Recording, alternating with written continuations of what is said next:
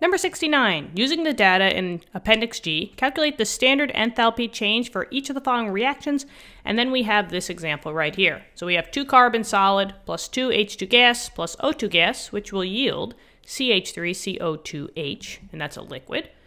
So what I did here was I basically went into Appendix G, and I got the delta H values for you. They're asking for the standard enthalpy change. Enthalpy is delta H, okay? So if you look on these appendices, you'll see probably a 3-tiered chart. You'll see delta H's, delta G's, and S values. We only care about the H's because they just want enthalpy. So now, how do I find the enthalpy change of the reaction? It's an easy formula. It's this one. Delta H for the whole reaction, RxN, I just abbreviated as a reaction, is just the sum of all the products minus the sum of all the reactants. So I just like to simplify it by saying products minus reactants. So technically, we have to get one number for the reactant side and one number for the product side.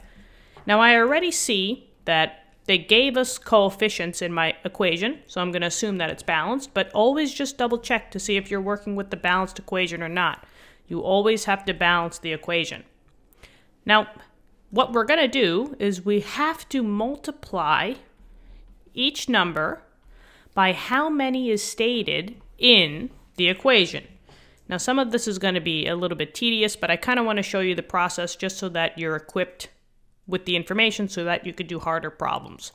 So, for example, there were 2 carbons, so I just need to multiply the 0 by 2.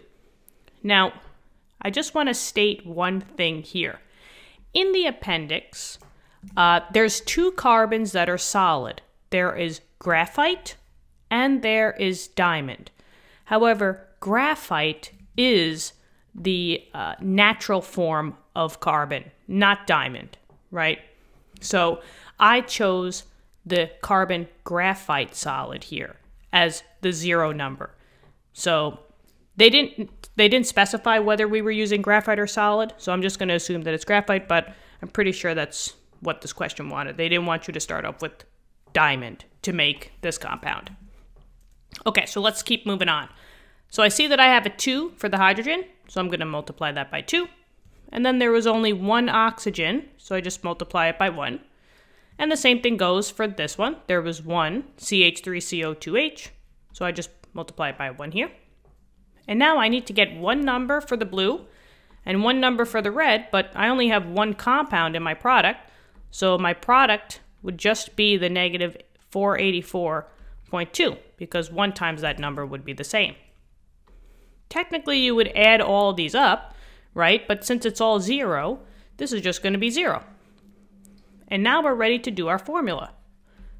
The delta H for the whole reaction would be the products, negative 484.2, minus the sum of the reactants, which was 0.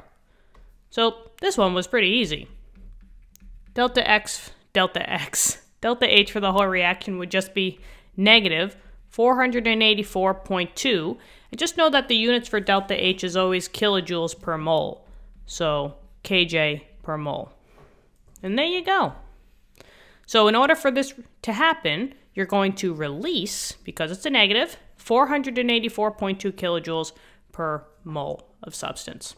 And that's it. Pretty exothermic to me. All right? Thank you so much for viewing the video. I really hope this helped. Let me know in the comments. Subscribe to the channel if you want to help us out. And I will see you all in later lessons. Have an awesome day. Bye-bye.